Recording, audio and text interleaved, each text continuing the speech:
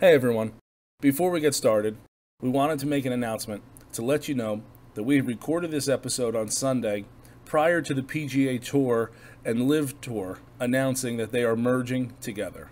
While details are still forthcoming, we're releasing this episode as we would have when we recorded on Sunday. Enjoy! What's up, Drop Pod listeners? As always, you can listen to the Drop Podcast on Spotify, Apple Podcasts, and Google Pods. We're now on Apple Music, Audible, and Pandora as well. New episodes drop every Wednesday. You can find all of our content on YouTube at the Drop Golf Podcast and on our socials. That's Instagram and Twitter at the Drop_pod. No matter how you consume us, like, subscribe, rate, review, all that good stuff, follow and listen along. This episode is sponsored by the Law Office of Mallon and Tranger.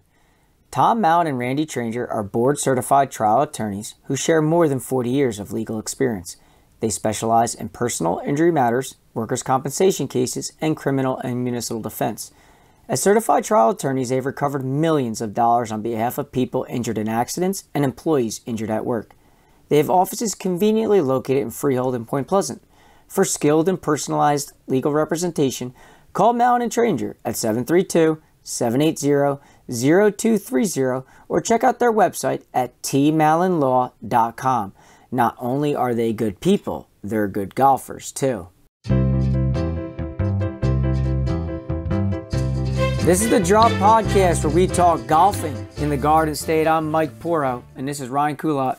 What is up, everyone? Hope you guys had a great week. We got another really cool episode coming at you. We got an opportunity to go down to Seaview Golf Club, played the course. We're going to talk about that. We interviewed the head pro there, Jeff Carswell. And if you don't know why that's important, this week, Seaview is hosting the Shop Rite Classic. And that's a major LPGA Tour stop. They've been there for a number of years.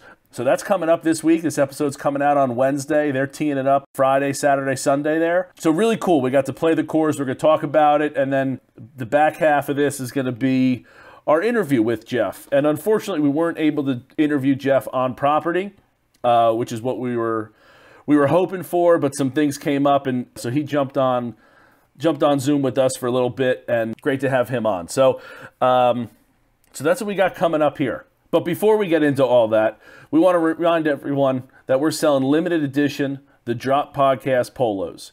You can pre-order them at flukeapparelco.com. Choose from any of the 3 designs listed on their website. With each polo purchase, we're donating $5 to the Jersey Shore First Tee program. Go order a great polo for an even better cause. You don't want to miss this exclusive offer. It won't last forever. Yeah, I mean, listen, let's talk a little bit about the polos real quick, because I know a lot of the audience members have been asking and DMing and emailing us like, hey, when do you think they're going to come in?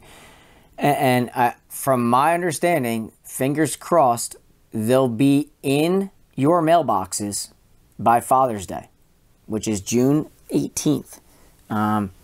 So fingers crossed that happens. You know, we've been talking with Chris over at Fluke Apparel Company about, you know, a definitive date. You know, and I think as a pre-ordering goes, if you're not 100% familiar with that, is, you know, we got to kind of make sure that we can prove that we can push out some merch. And the reality is, you as the audience and everybody else that's, you know, clicked the button to go purchase one has done it to prove that to everybody. So I greatly appreciate that. And if you haven't, I don't know what you're waiting on, because like I've been saying over and over again, it is top quality gear that you will not be disappointed with.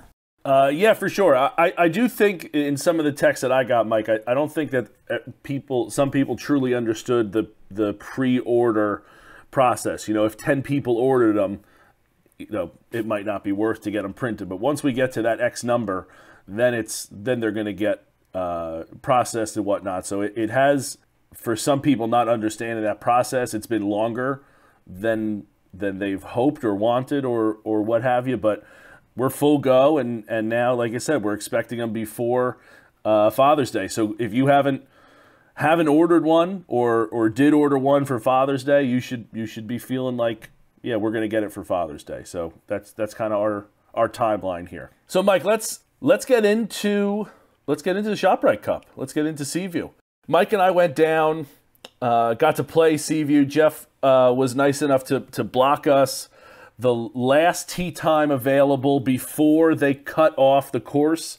What'll happen when a course has hosting a tournament, they'll decide X amount of days before that they'll stop play so they can let the golf course heal, basically, and finish up their maintenance without anyone, making divots on it or pitch marks or anything like that. So we went down there, we got that last time and had nobody behind us.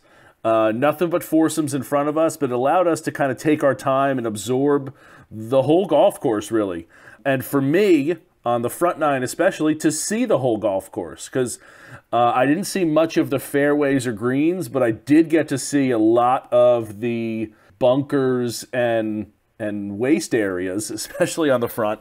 And it was a really cool experience. They had a lot of the holes had at least most of the structures up.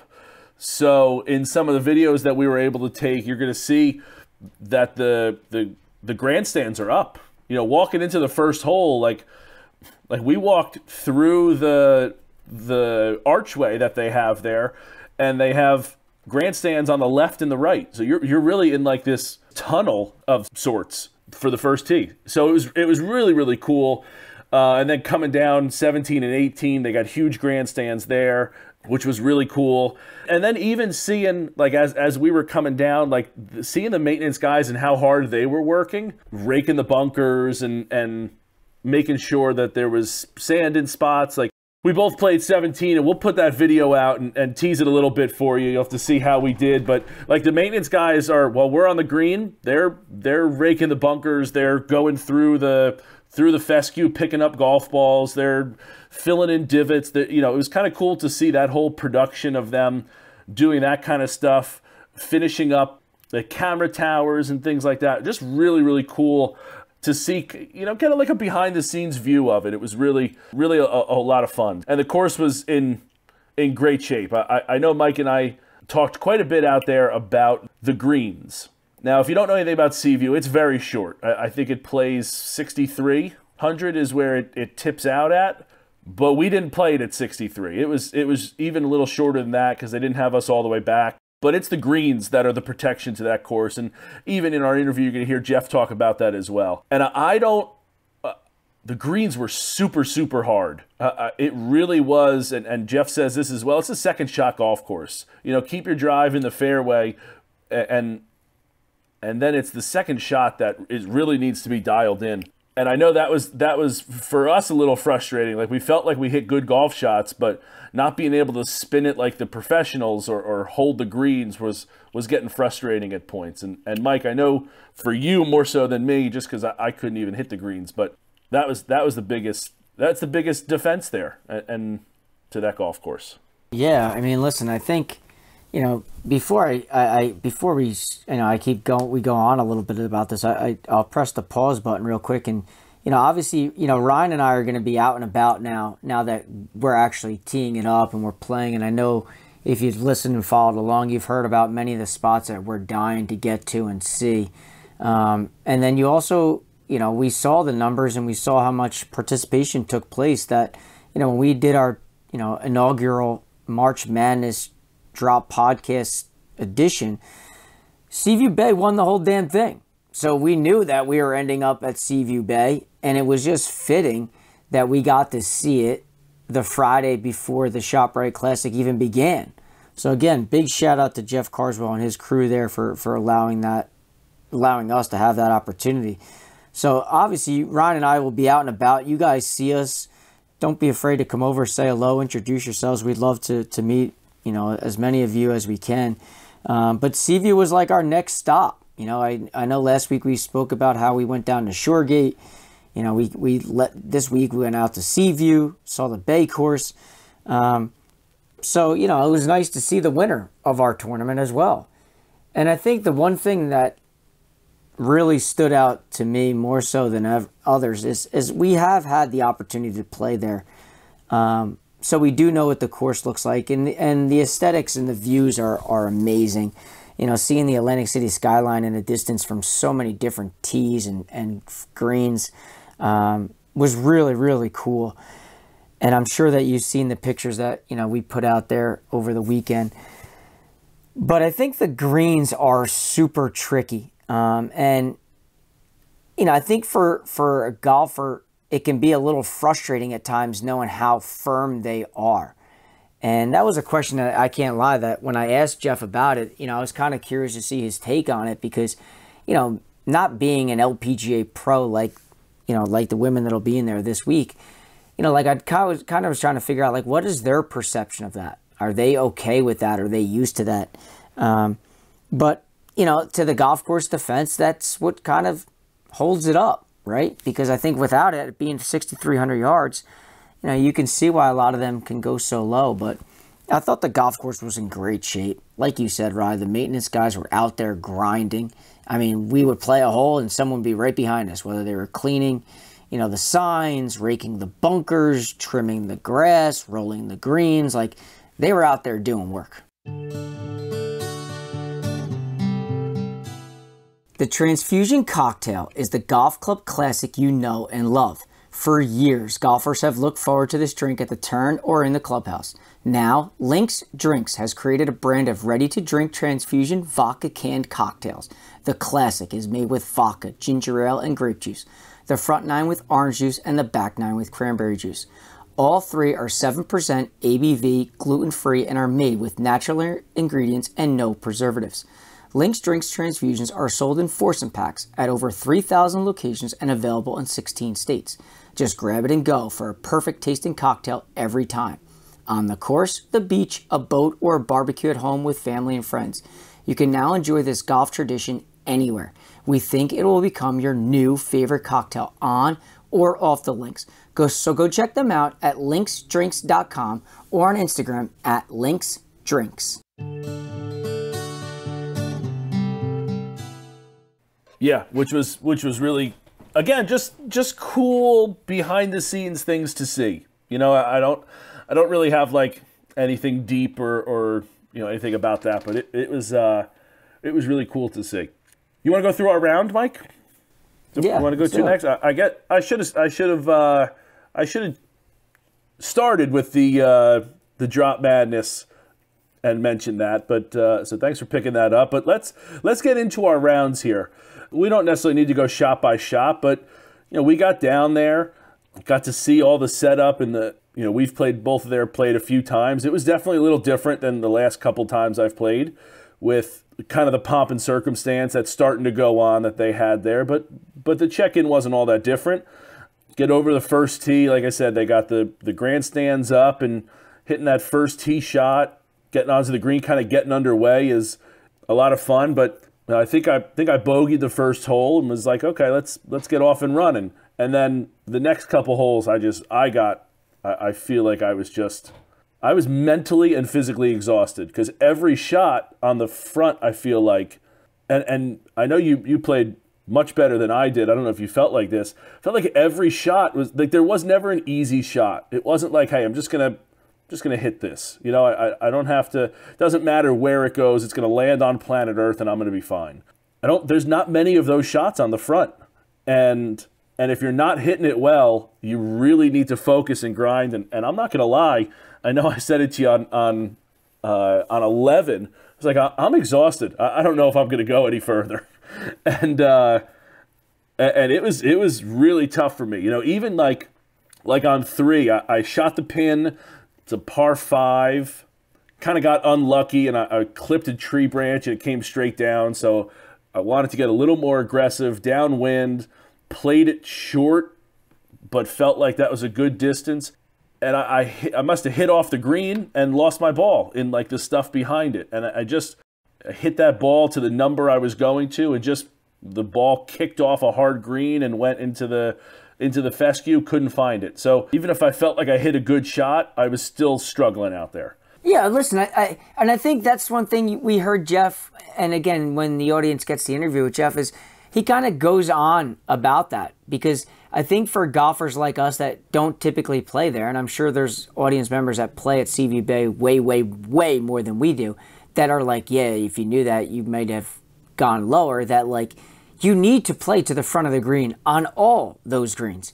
that if you think you're going to fly it pin high, check it, spin it, bring it back, like, no offense, like, those greens are firm. Right, I'm not like, doing that firm.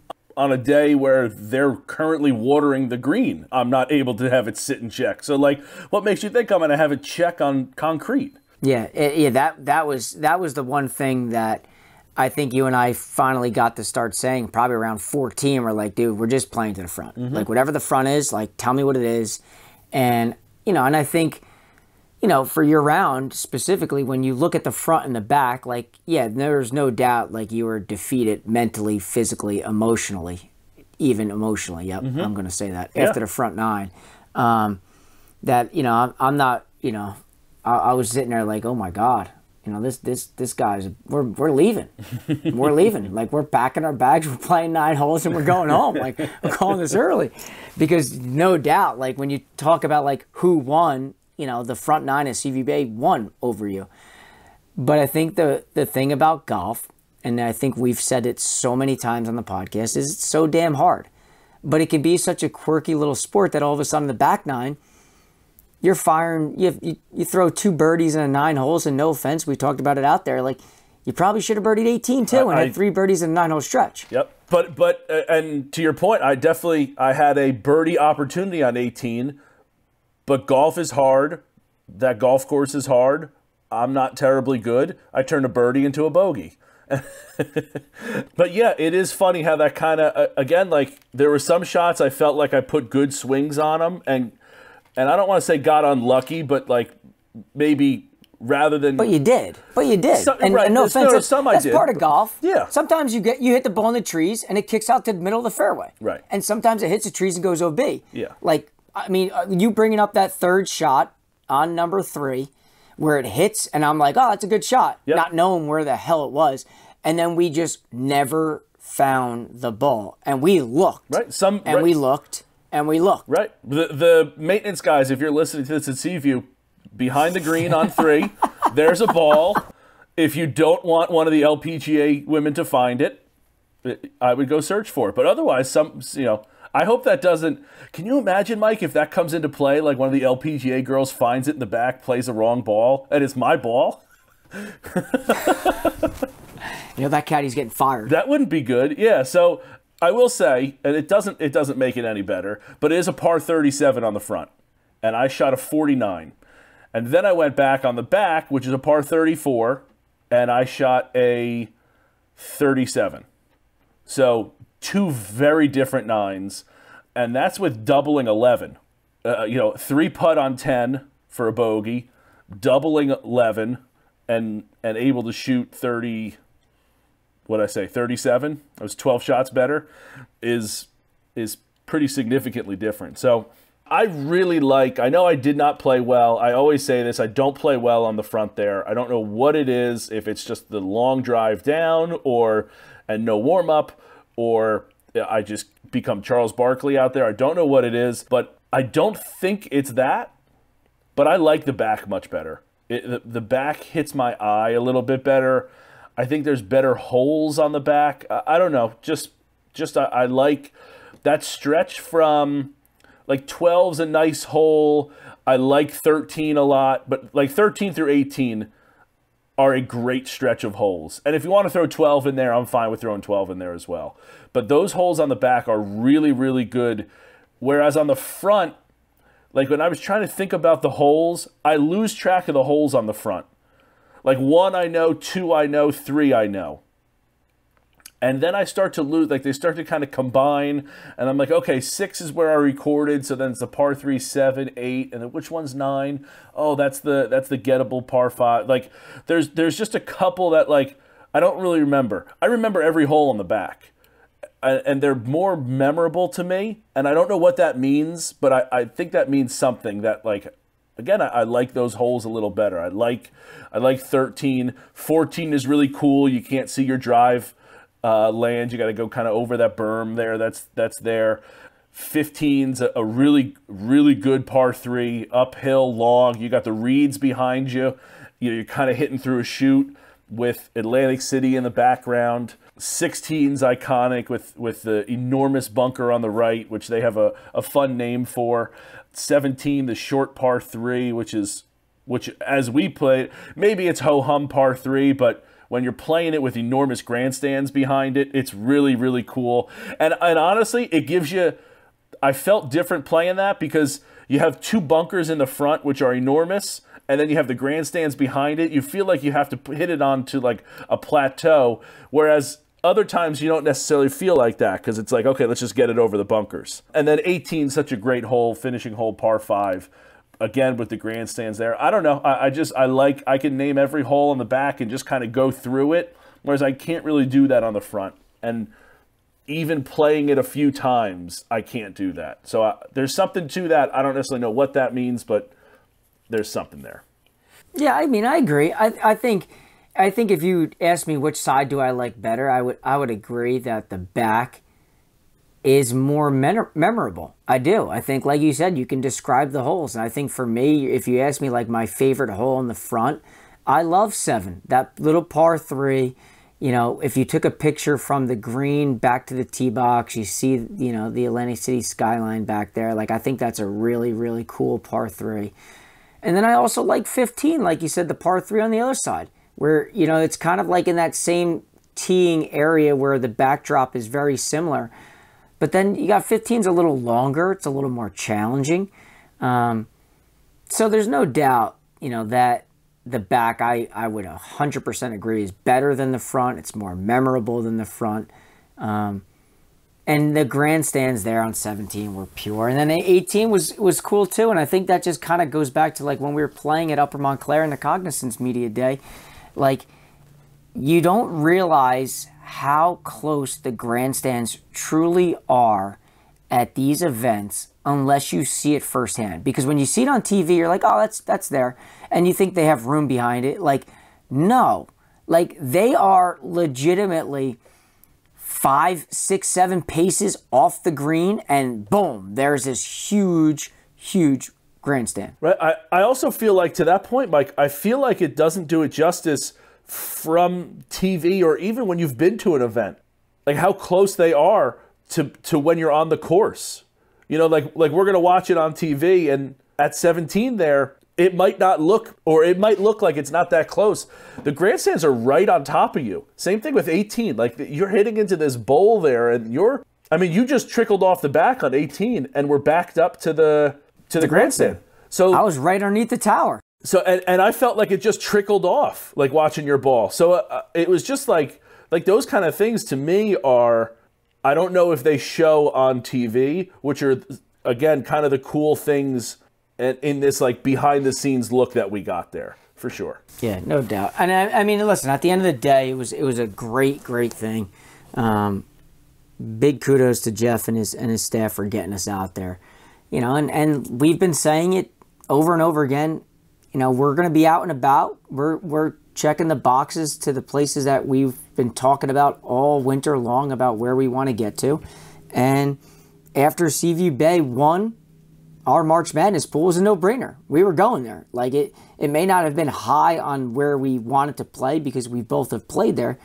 But when you win the whole damn thing, you know, we're packing our bags and we're coming. And we did it. Yeah, for sure.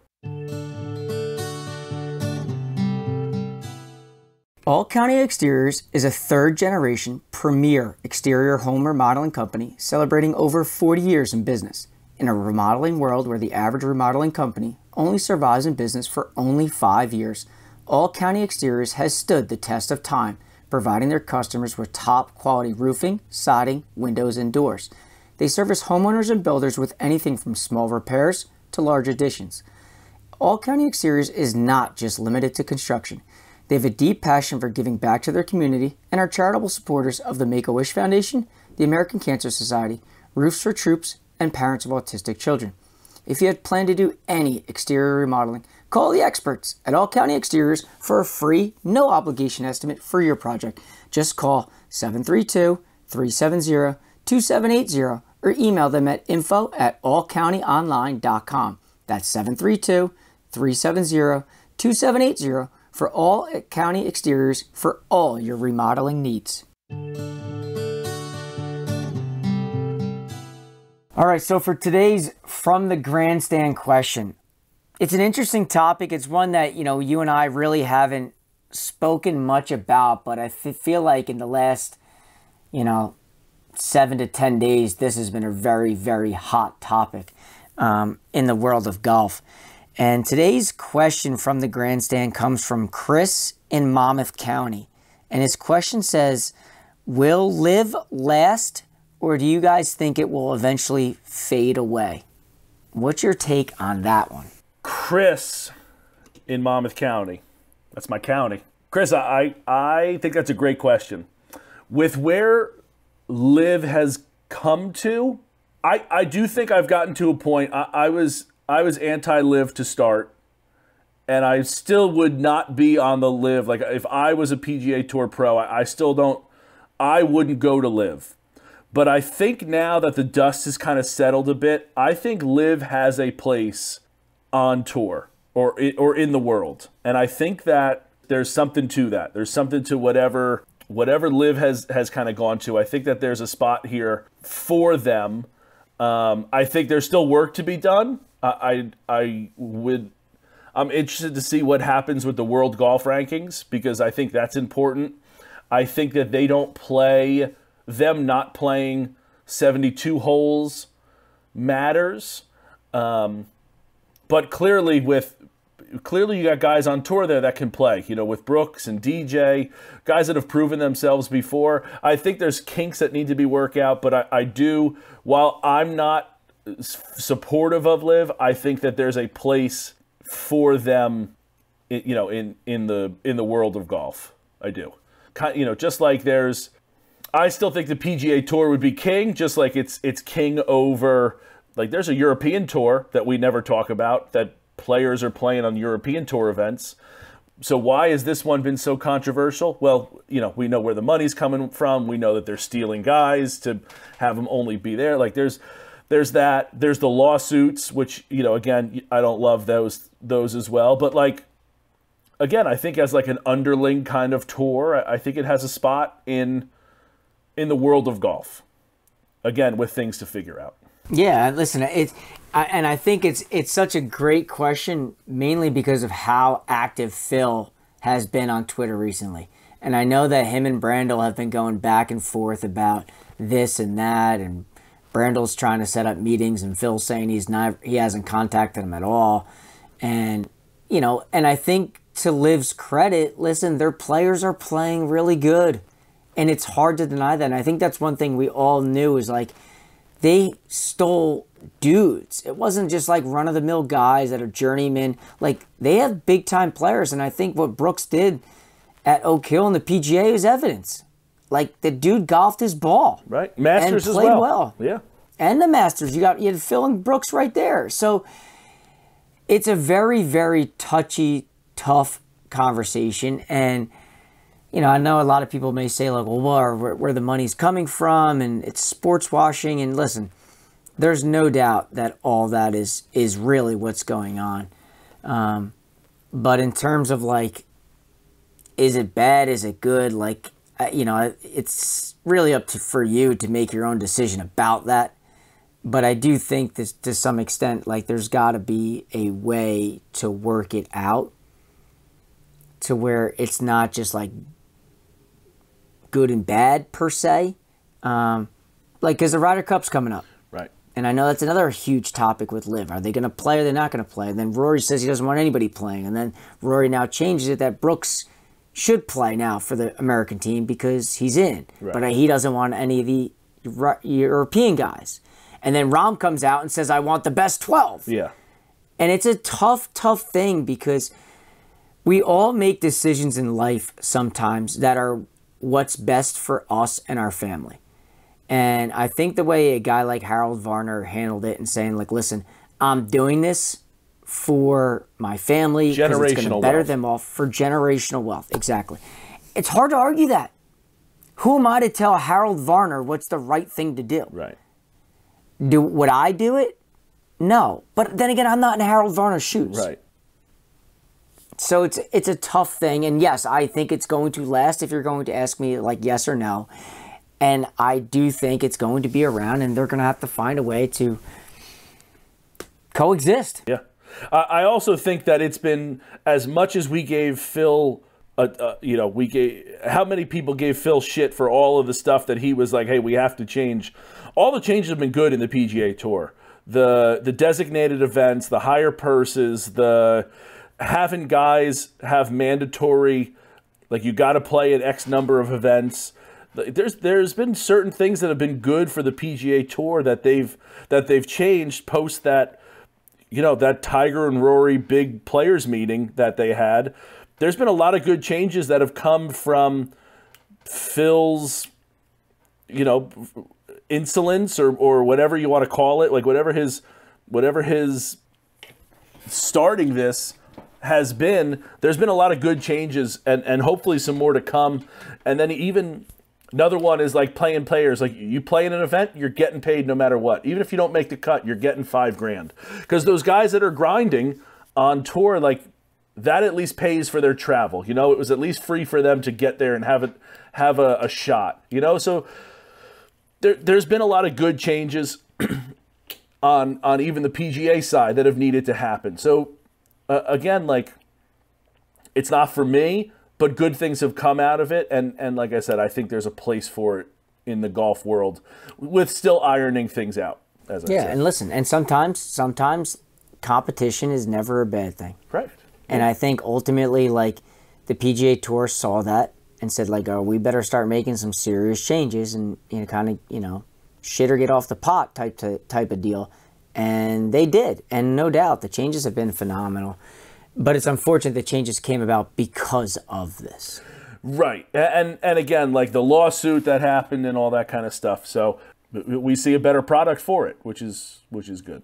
All right, so that's going to wrap up our episode today. We're going to send you now to our interview with Jeff Carswell, head pro at Seaview Golf Club.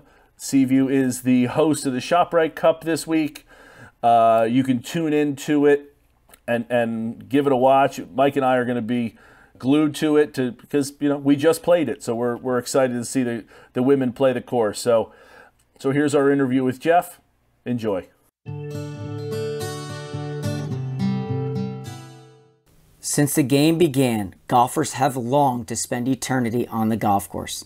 ExtraHoles.com has made that possible. ExtraHoles.com is a unique way to pay tribute to a golfer who has selected cremation upon their death. Their biodegradable, personalized golf balls have been designed as a creative option for family members and friends to celebrate and remember the life of a golfer. Extra Holes golf balls, respectfully hand-filled with a sample of a golfer's cremated ashes, when struck off a tee will burst into small pieces, releasing the ashes to float in the air and settle softly on the ground. Honor a family member or friend who loved golf, or ensure that your family or friends will help spread your ashes on a golf course you enjoyed playing during your life. Get the details and full story by visiting extraholes.com. That's extraholes.com. So today's guest is the head golf professional down at Seaview Golf Club, Jeff Carswell. Thank you so much for giving us some of your time. I know how hectic things are with, the Shop Rite Classic coming in there next week. So thank you very much for coming on here real quick with us. No problem. Happy to do it. Thanks for having me, guys. For sure. Yeah, Jeff, thanks for coming on.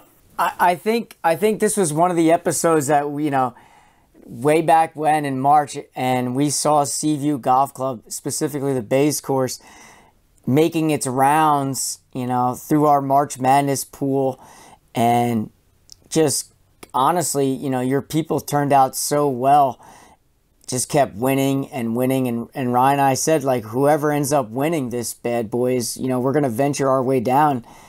And, you gave us a perfect opportunity to come down right before the LPGA tournament comes there. We got to see all the grandstands set up. We got to see the golf course firsthand. So it was a really, really cool experience. So I want to make sure that, we thank you, tremendously for all that. No problem. Anytime. Glad you guys, glad you enjoyed it. It was pretty neat to see that in the March Madness bracket. That was a cool idea. And I was glad to see everybody kind of show up, and we had some good member participation, sharing the post and everything, which got some extra eyeballs on it, which was great. So it was neat to see. it really got popular, and I didn't know, and Jeff, I know we've talked about like the membership there. I had no idea like how member driven it was. I thought it was more resort and public, but really it's got a ton of members there. So yeah, they definitely showed out. Yeah. We got a pretty active membership. So we cap the number each year just because we do a lot of outside events and with the resort aspect to it. But the membership here is pretty active and plays a lot of golf. And seeing the grandstands with people in them is much different than seeing them empty like we did. It was really a neat experience. So like Mike said, that was perfectly timed, and that was again just really cool to see. It was a really cool experience. Yeah, it's always fun to go out there and knock it around a little bit with those up, kind of give you the walk up 18th fairway vibe and everything. Yeah, Jeff, you've been a head pro at Seaview now for a couple years. You were at Colts Neck before that, and kind of been around. I know you're at Matitaconk and Eagle Ridge as well. What about Seaview was so appealing to be the head job for you down there?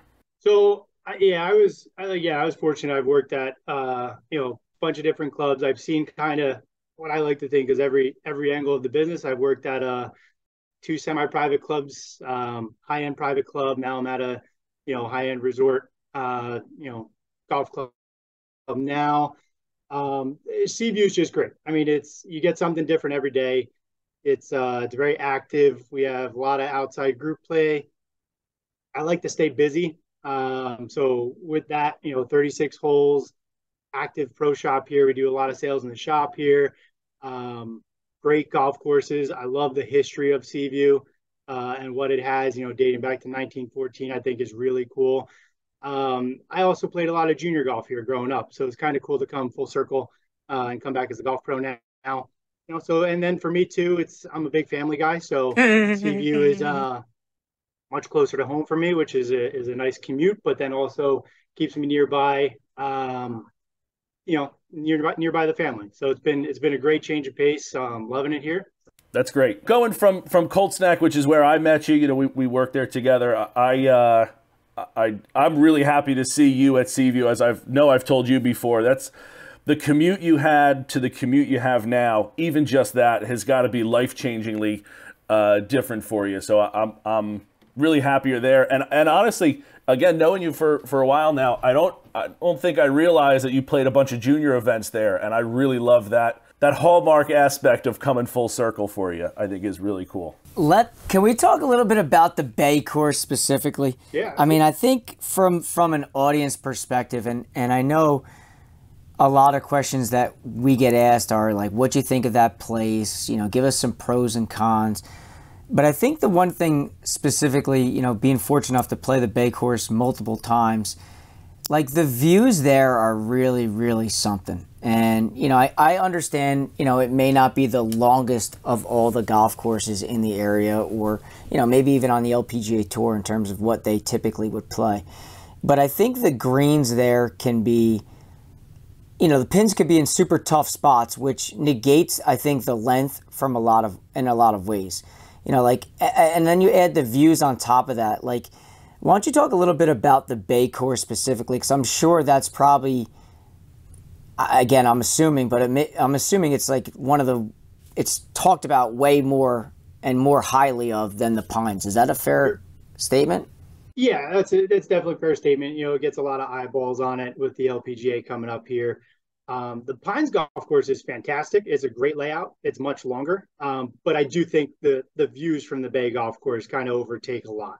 I agree. It's the green complex is there. It's an old golf course, 1914 Donald Ross golf course. To me, it's a second shot golf course. It's pretty fair off the tee, but depending on where those pins are placed and what the wind's blowing that day, they are tiny greens and they can get pretty firm. And it's a definite good tested golf there. I don't know the exact stats, but I have heard that it is one of the shortest golf courses that the LPGA plays, but it typically falls on one of the higher scoring sides that they play.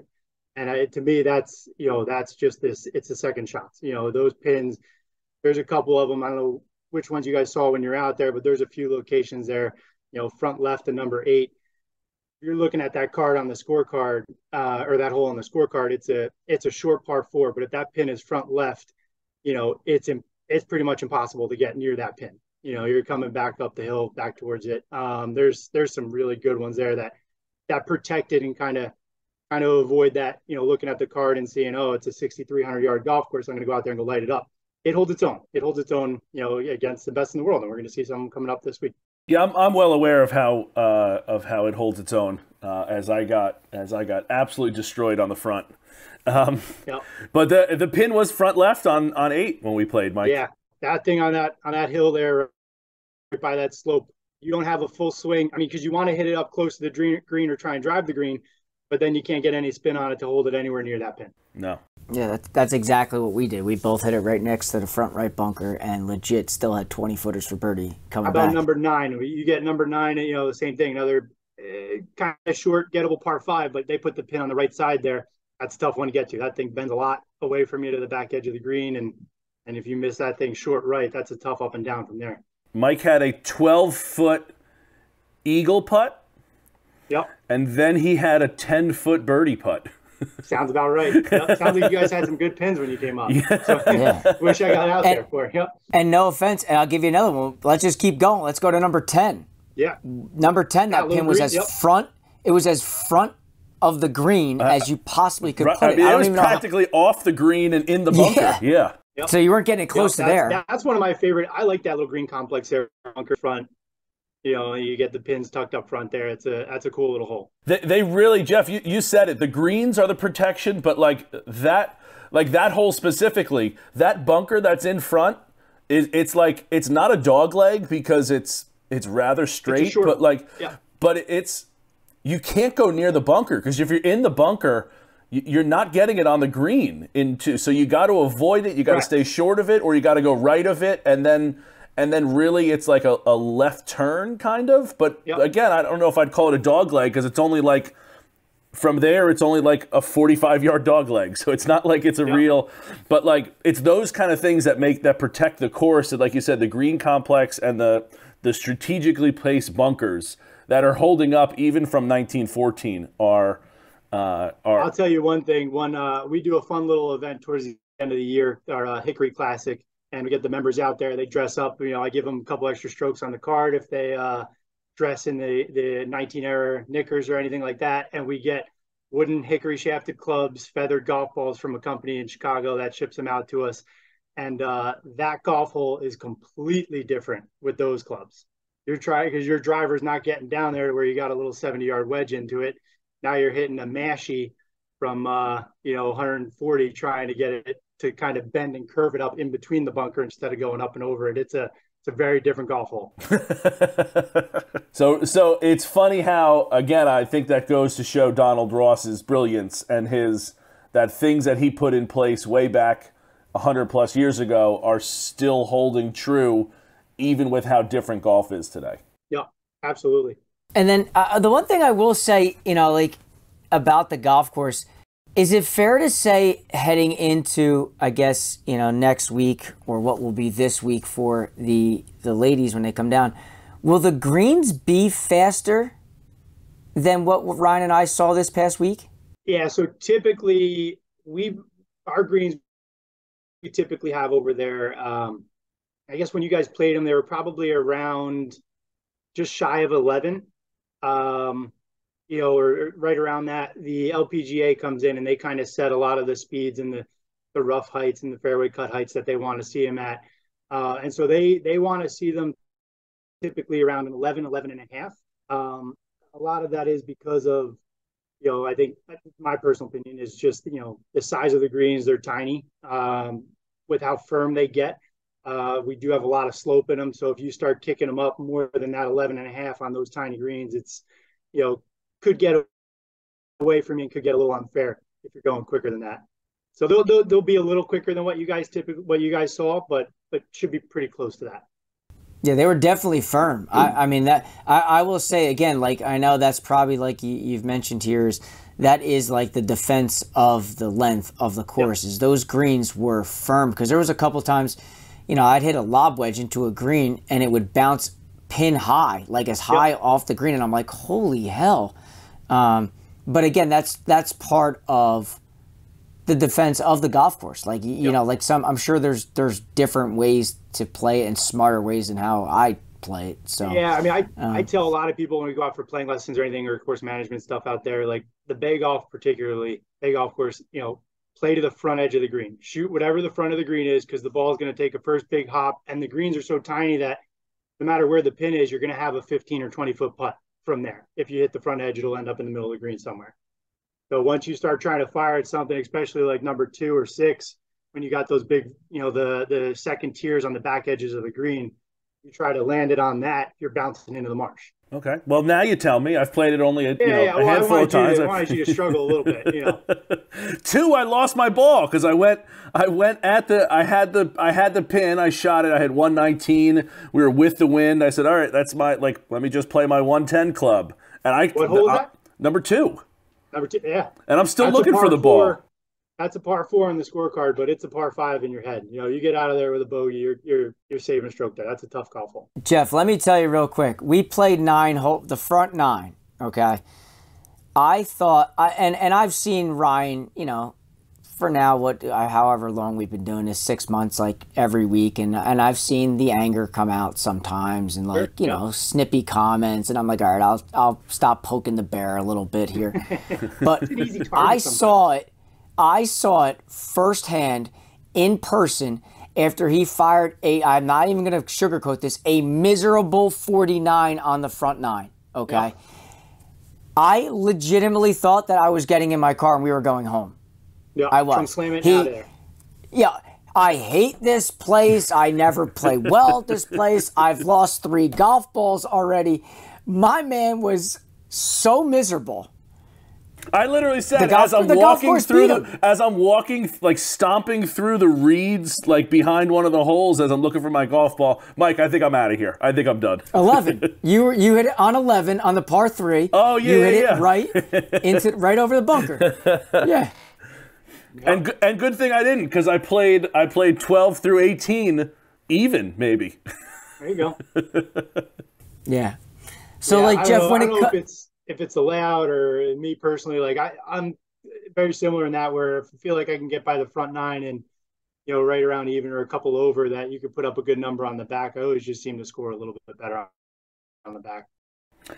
Yeah. Yeah, I think if you're driving it well, you have chances, because like you said, like, it is on the shorter side, and I know that second shot is important, but I always felt like if I could place the ball in a spot where I knew I had a chance to knock it somewhere near the green, like if your putter's hot, like I can see some of those ladies, like, really, you know, I don't know what the number is in terms of that tournament, what they shoot, but like I'm guessing like 65s are like not even a question. Brooke shot 64 in the last round last year. Yep. Yeah, so I could see them doing that. 60, 68, 69, 64, something like that. But yeah, had a great Sunday. Right, but like you said, as long as you hit it to the front of the green and let it trickle on, or just be on the green, you're usually not going to have more than a 15, 20 footer. And as Mike said, if the putter's hot and you make a couple of those, you got yourself a round going on. Yep. Still waiting for that putter to get hot. You got to get that putter hot for sure. Yeah. Jeff, I want to get into the Shop Rite Classic here for a second. Like, as the head pro, and you mentioned like the LPGA coming in, what is your role in this takeover of the golf course? Like, are you given some advice, or do they just say like, hey, sit back and organize the shop? Like, what's your role in this takeover? I mean, in all honesty, the Shop Rite Classic here now has been here for quite a while. It's kind of a plug and play type of an event here. You know, as far as the golf course, Mike and his team, our superintendent, do a great job at getting the place ready to go. There's not a lot you can do to the golf course to trick it up or do anything differently that way. So myself and our staff, obviously, there's a lot of prep leading into it. You know, but as far as once the tournament gets started, you know, we are very active in the pro-ams. You know, that's kind of our Super Bowl, our big time. You know, it's the largest pro-am in all of golf. PGA Tour, LPGA Tour, Champions Tour. It's a 2-day event. We use the Bay, the Pines, and the Galloway for them. So it's a lot of people, a lot of bodies on property. So just logistically, it's controlling the traffic flow, the amount of people that are there, making sure everybody's staying safe. But the LPGA comes in with their own team, and we're kind of here for support, from there once they kind of take over and the tournament goes on. So once the tournament commences, we are running the merchandise tent, and then, kind of just there as support if they need us to jump in anywhere and kind of help out and lend a helping hand. So I didn't know that. That's a huge event for a program, using 3 different tracks. I mean, that's... Yeah, it's a lot of golf. It's, we do a double tee on the bay. There's a little bit of a break, and then the double tee picks up again. The Pines and Galloway just go right off of number 1 tee from, I think it's 7:30 in the morning till about 1, just straight tee times, and then we do it again on Thursday. So it's a lot. Yep. So that's wild. Yeah, that is crazy. Do a lot of the LPGA players stay right there in the resort, or are they traveling down to Atlantic City, or do they? So the Shop Rite has partnered with Hard Rock Casino. So a majority of them, I believe, they kind of stay in Hard Rock a little bit. They stay, some of them stay in the villas. They kind of spread out. There's not, most of the hotel here is guests or people working with the LPGA that are in town for the week. And then the players kind of have their own areas, off property. So are you saying that Brooke Henderson's going to be in the Hard Rock next weekend? I'm not saying that. I don't know. I just I'm not sure. I think if she was there, I could have a little meet cute moment with her. I think that would be. There you go. Yep. Please record that.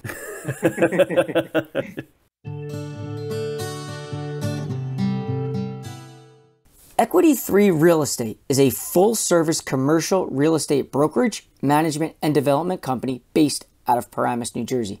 Equity 3 Real Estate focuses heavily in northern New Jersey. They cover industrial, multifamily, office, retail, and vacant land properties, as well as specializing in medical offices. They manage over 400,000 square feet of varying property types for passive investors. Their clients range from small to mid-range building owners and larger brokerages. So if you're looking for the right team to help you win, go check them out at www.equity3re.com or give them a call at 201-261-4300. That's 201-261-4300. You will not be disappointed.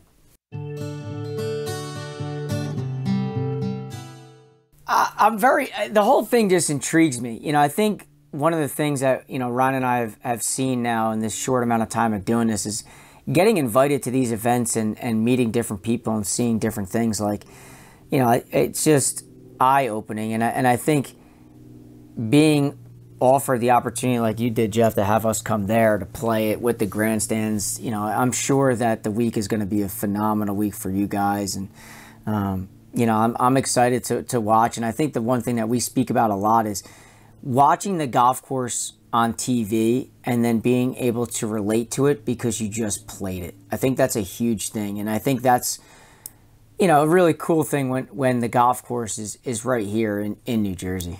Absolutely. I know our members love it. It's cool. It's neat to see a pro in a spot that you've been at 100 times and how they're going to go out about playing that shot and how they typically execute it a little bit better than I would, and but I know the members love seeing that. They'll typically like to play some golf on the Pines golf course beforehand, and then they'll walk across the street and watch the event, and that you hear that all week. I hit the ball over there. I hit it closer from there.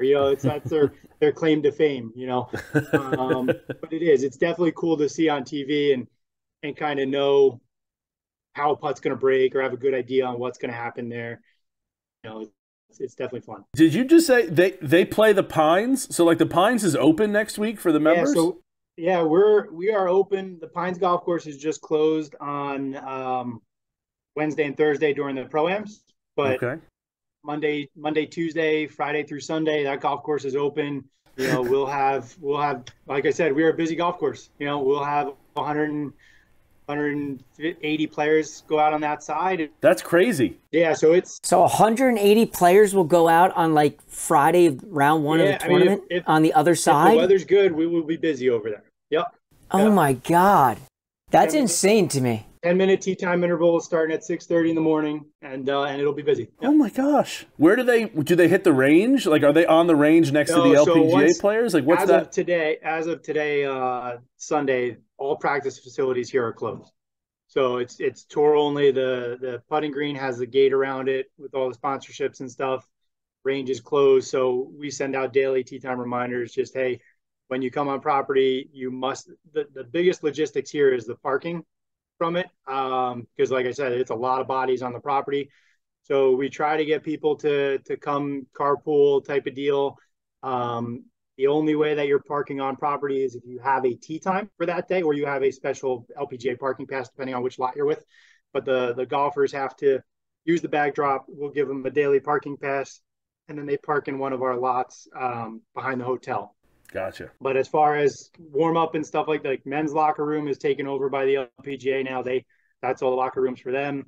Driving range is closed, putting green's closed. So it's just, take a breakfast ball on the first tee if you need it. If your group's okay with that, I guess. If not, just stretch out pretty well and play hard. Wow. Yeah, that's a busy weekend. Yeah. It is a busy weekend. Yeah. Let me ask you, Jeff, since you just mentioned, what's the course record on the Pines? You know what? I'm going to be complete. I don't know. Okay. I'm still pretty new here, but I don't know exactly what that number is. And that's okay, because it doesn't need to. Let's say it's 63. Yep. And someone shoots a 62 with a breakfast ball next Friday. Yep. No, I'm not good. Not okay with that. Not okay with it. Me neither. Because they're not. Me neither. They're going to make a par or something or birdie on that second ball, but if that first ball is in the trees and next to the villas, they're not doing that. I'm not okay with that. Okay. I back that. I back that 1,000%. I know Mike's very familiar with Eagle Ridge and stuff. I know of a story there where I don't know if it's still the course record, but I know it was an unofficial 62 there, where one of the members was playing with, I think it was like his brother-in-law or something like that, and the member hits the putt up to about a foot away. It would have been a kick in for 62, and the brother-in-law swatted the ball back to him and gave it to him. And then so this particular member does not count that as his course record, but it was a foot away. Guy's going to make the putt, but it didn't hit the bottom of the cup. Jeff, I back both of those, because to me, like, when you're talking about records and you're talking about like all-time things, like, I hate to be that, in a sense. It could be like that old guy in the room, like, get off my lawn. But the reality is, the reality is I'm setting a record. Like, no offense, I don't care if it's a 6-incher or the ball's on the lip. Like, that damn thing needs to touch the bottom of the cup for something to be record-setting. Yeah, no, I agree with that too. Like, when it comes to a record, I think I heard most of that. It does a disservice to the score that was done before it, and let's talk about Seaview here. You have a PGA championship that Sam Snead won, chipping in to win an event, and then you're going to say a guy shot 63 here, but I hit an extra shot here and there. It's not the same. You can't, it does a disservice to the history at the place. I think it's also a slippery slope. Like, you hit a breakfast ball and then you play everything bottom of the cup after that. It's like, okay, maybe, like, okay, one group does that, and then the next group pushes the envelope a little bit more, and the next group pushes the envelope a little bit more and more and more, and it's a slippery slope there for sure. So I guess I'll ask my end question, because I think you're a New Jersey guy, and you've been around the block, and obviously you've played a lot of junior events here as well. Give our audience a favorite public golf course that you've played growing up and a favorite private golf course. And unfortunately, Seaview is out both your courses there. Got it. Okay. Well, yeah, that probably would have been my first go-to, of course. Public golf course, listen, it's not, I grew up playing a municipal golf course. I grew up playing Bailey golf course. I would not be playing golf if it wasn't for that place. My mom worked up the road, and as a junior golfer, it was $7 for me to go there and play all day. I played a lot of other sports, had some shoulder injuries, and kind of golf got me active again and involved. So I would play 54 holes there a day while my mom was at work. So that would definitely be my public golf course. I mean, I played golf. I learned to play golf there with my dad, just purely from a memory thing. Like the nostalgic yeah, part absolutely. Of it. Yep. I mean, there is a ton of public golf courses. Valley Owens are great. Seaview's fantastic. Twisted Dunes is probably up there for me. I love that link style golf course. You know, there's a lot of really good public tracks, but just from memory, nostalgia, you know, type of deal, that would probably be up there for me. Because again, if that place wasn't there, my family, we couldn't afford a country club membership or anything anywhere else. I wouldn't be playing golf if it wasn't for that golf course. So a lot of good memories there. Private side of it, I would say it is Union League National for me. Played there last summer, and that place is spectacular. And again, played junior golf there while it was Sam Barons, and then coming back to play it as Union League and trying to understand that that's the same property when it looks nothing like it is absolutely incredible. If you have a chance to play that one, that is an absolute, for me, drop everything you're doing and go and tee it. Okay. It's funny you say that one, because way back when we interviewed Chris Gotterup, that was his place that he wants to go play. Yeah. Like he says, he hasn't played it yet, and he had said, like, oh God, by the way, that new one down in South Jersey, Union League, he's like, I need to go find a way to play there next time I'm in town. Yeah, I haven't played all 3 nines. I don't remember the 2 that I think I played, Sherman, and I forget the other one. But it's just incredible. I mean, that place is special, you know. And for me, like, that's a visual guy. I think that's why I like the Bay Golf Course a lot. You know, the views that are there, like when you're walking that golf course, the views there are spectacular. You know, it's hard to believe that that's a South Jersey type of golf course there. The amount of soil that they moved and the elevation changes that they have there and stuff, it's pretty cool. I would certainly love to get on there as well. That's on my list. Jeff, how about this? How about this? You get you and Gotterup versus me and Mike. Done. Pros versus the drop. There we go. Set it up. Pros versus the Joes. Yeah, pros versus the Joes. I also like what you said about Bailey. I think it's telling how some of our people ask or answer that question, because like you put more on the nostalgia part of it, whereas other people are putting more on like how they played at a place, and other people are putting more on like the golf course, like architecture. It always gives a little bit of insight. So that's really cool. Sure. You know, one of those things I'll get asked, you know, we get asked questions all the time of, you know, what's your favorite round of golf or whatever. You know, mine's always a bit of an oddball one also, where there's this place in Wisconsin, Ryan, you might be familiar with, it's Green Bay. You know, I don't know, as a Chicago Bear fan, you know. But my dad and I went out to a Green Bay game, and we played a place called the Bog, which is an Arnold Palmer golf course out that way. And that, to me, same thing. Was it the best golf course I ever played? No, but I was out there on a football trip, watching the Packers with my dad, playing a good golf course. Weather was perfect. That was one of the most enjoyable days on the golf course. Weather was perfect. -10 and snow. No, it was October. We were beginning of October. We scraped ice off of our car in the morning, and by the back 9, it was close to 7. It was insane. All right, Jeff, I got 2 questions that I end with, and I think both of them are rather quick, but I think as a New Jersey guy, one of them is super important. You play a little competitive golf, I would say, and at least you're playing a bunch of golf being a pro. What are some superstitions that you have, or habits, or whatever you want to call them, before you tee it up that you need to do, whether it's, you know, having 2 tees in your pocket, or the glove in the left pocket, or like what are some things that you do there as far as, like, again, superstitions before you tee it up? I don't have anything crazy. I mean, I guess I am a 3-tee guy. For whatever reason. Yeah, I put 3 tees in my pocket. I don't know why. And then I also have a ball marker that I got for Father's Day from my kids that says "Kick Putts, Dad," that I mark all my golf balls with. Oh, I like that. So those are my kind of, I had to make sure I got that in my pocket and 3 golf tees, and then we go from there. Nice. Pretty simple. Not a lot crazy. Nothing crazy. And then the last one, again, we'd be remiss if we didn't talk about this. There's a great debate in New Jersey over a particular type of breakfast meat. It's pork roll. Had a boy. It's pork roll. Yeah, it's pork roll. Yeah. So I told I love how he's just straight, definitive, to the point. There's no other question. We don't need to run around. Don't need to run around. I think that question's starting to get around. I think he knew it. Yep. But yep. Yeah, I knew you were as well. Again, ordering breakfast with you at times, and then also as where you are from, I knew you were a pork roll guy. Well, Jeff, thanks so much for coming on. This was really great. I appreciate you taking some time out of your super busy schedule, setting up for the Shop Rite Classic. It really means a lot. Missed you out there the other day, but again, thank you for having us, and thank you for spending some time with us here.